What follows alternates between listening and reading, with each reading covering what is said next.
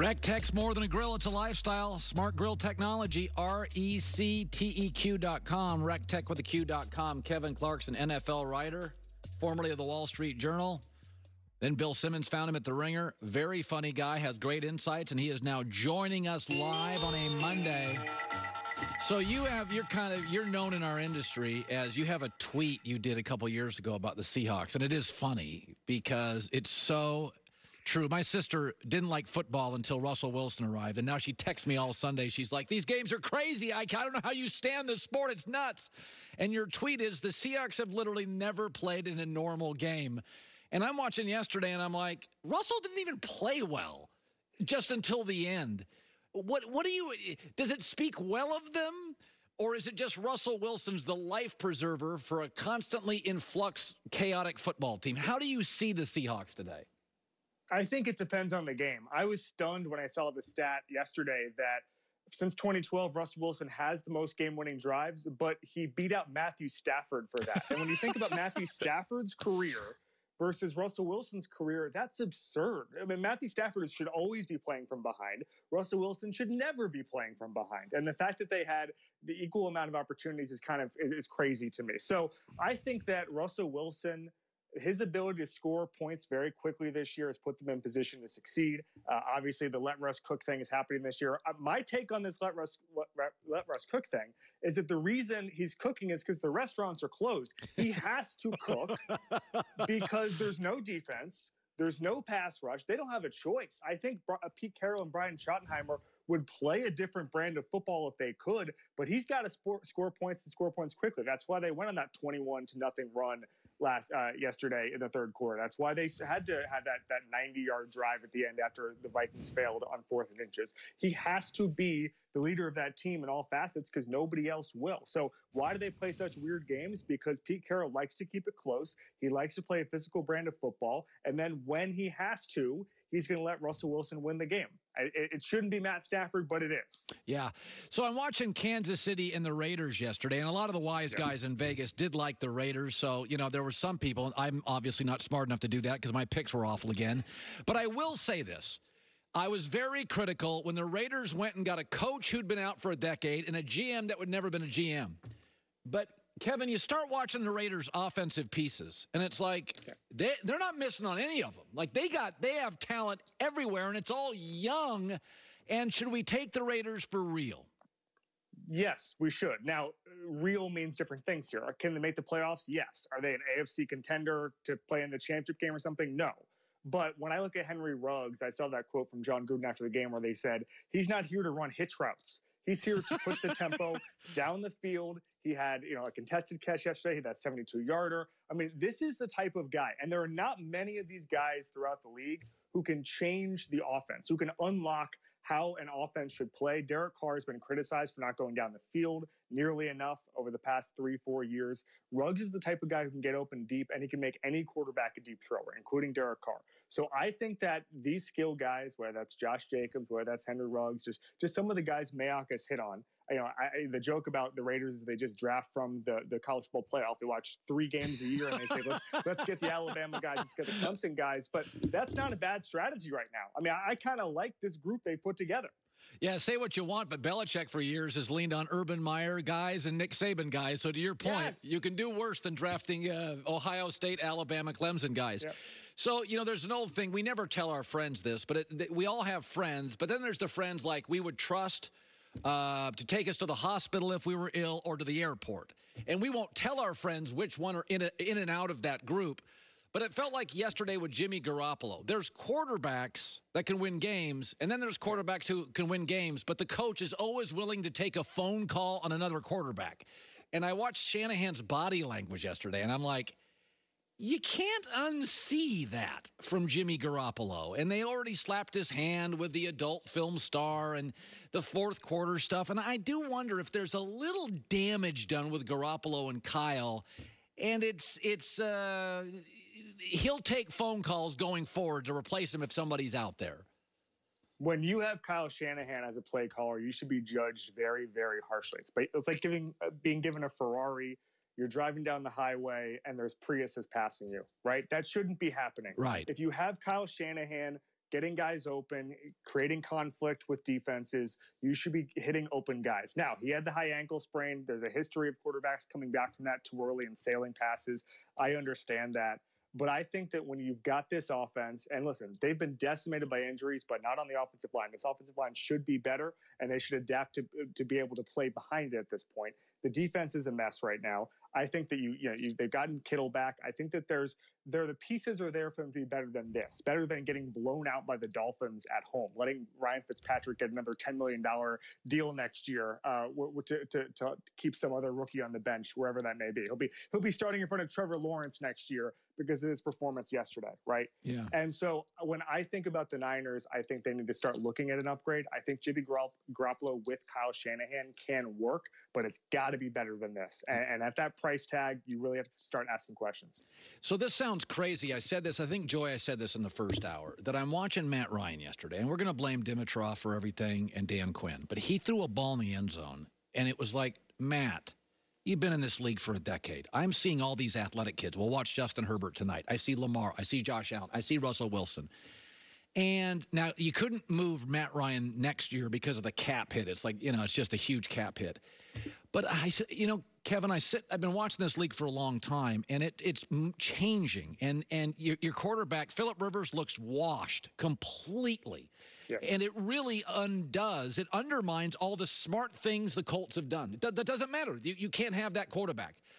In Atlanta, would it be reasonable, the next coach, you play Matty, but you start looking for his replacement? Does that sound outrageous for a guy that was an MVP, or am I onto something? It's not outrageous at all. He's 35. That team is going to be about $35 million over the cap next year, and that's conservative because we don't know what the cap is going to be next year. But this team has a lot of talent, and I'm intrigued to see how Arthur Blank views this job. Does he see it as a teardown, or does he want a kind of a mid-career coach, almost like what Dallas did with Mike McCarthy, who can come in and try to maximize this talent? Because I think it could go either way. Calvin Ridley is very good. We know about Julio Jones, Matt Ryan. There's pieces on the defense. So I think it is an intriguing job. I think they can win. They're not a Super Bowl team by any means in 2021 or 2022.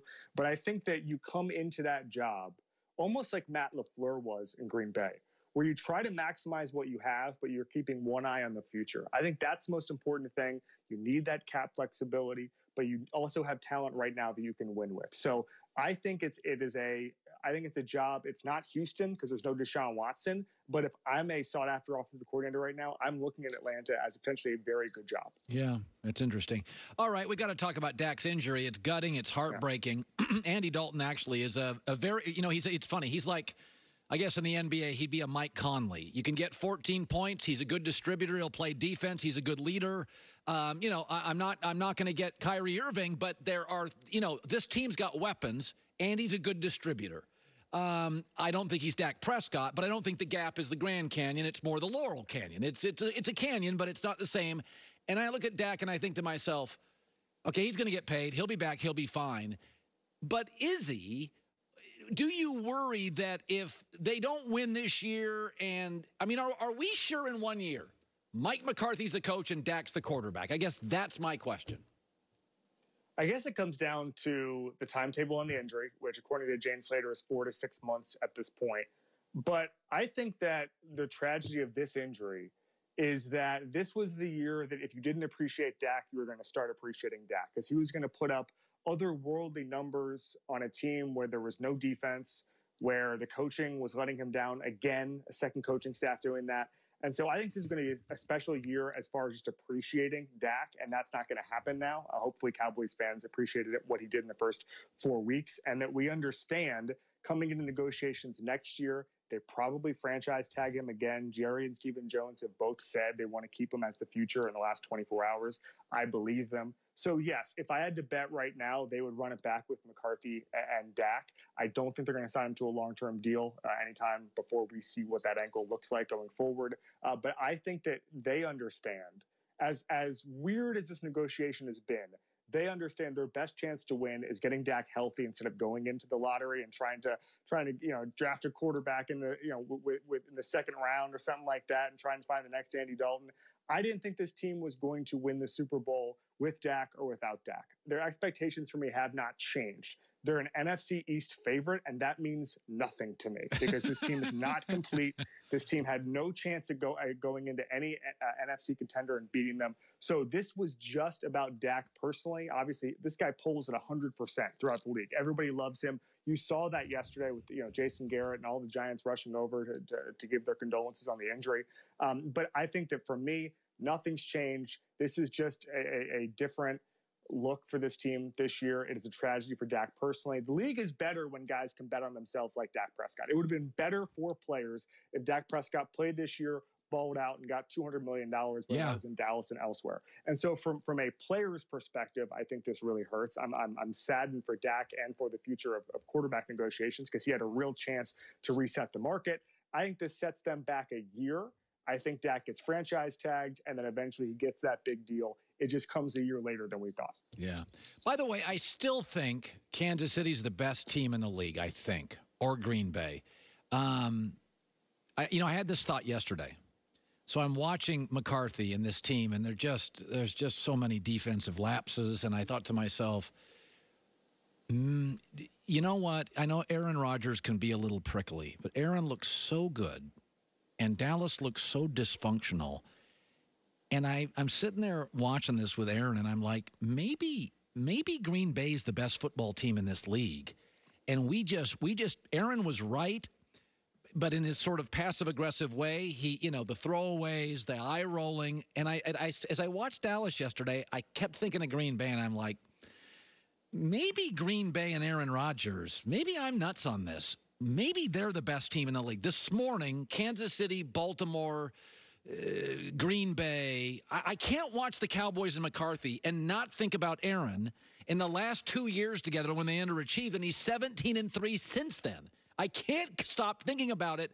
Have we undervalued for the first time ever Aaron Rodgers is my question. Yes, and the Packers undervalued him by taking Jordan Love in the first round. And so you can say it was the media and hot take culture or whatever it was, but it was also the Packers who made that evaluation and said that we need to start drafting a first-round quarterback to start the succession plan. Okay, so this is not just a media creation. Okay, his own GM made that decision. So I think, yes, they really have the capability to win the Super Bowl, quite frankly. I think that they have the pieces, and I think that it tracks with everything we heard coming into this season from GMs, coaches, scouts, assistants, which is that the guys who know what they're doing, the veteran quarterbacks who have continuity with their receivers, will have an advantage and can take a little advantage, which normally exists from year to year by being a veteran, and it becomes a huge one because nobody has training camp, nobody has OTAs, nobody has padded practice like they normally do. And so Aaron Rodgers' ability to make something out of nothing, to make these incredible passes, it's becoming a huge, huge deal against flat-footed defenses who don't know what they're doing. Defenses are just falling down. When I'm asking guys, like, what are defenses doing? Are they running simplified schemes? The answer is no, defenses are just confused right now. They don't know what's going on. And who takes advantage of confusion better than Aaron Rodgers? Who takes advantage of those free plays better than Aaron Rodgers? When something bad is happening on the field to a defense, Aaron Rodgers is smart enough to take advantage, and that's why he's having this incredible year. That's why he's an MVP candidate, and that's why I would not be surprised on February 8th or whenever the Super Bowl is played if he's hoisting Lombardi. Yeah, it's weird. I watched McCarthy, and I can't stop thinking about Aaron is 17-3 without him and looks better than he's looked in 6 years. Kevin Clark, The Ringer. Great stuff, bud. Appreciate you coming. I really like the pocket square. You brought your A game today for the show, and I really appreciate that. It's nice. Hey, I got to bring it for you, Colin. Very nice. Look at that. Very, very suave. It's European looking and add some sophistication to our show. Much needed. Thank you, Kev. Kevin Clark. Anytime, Colin. Slow News Day pod video cast as well over at The Ringer. Joy Taylor with the news. No.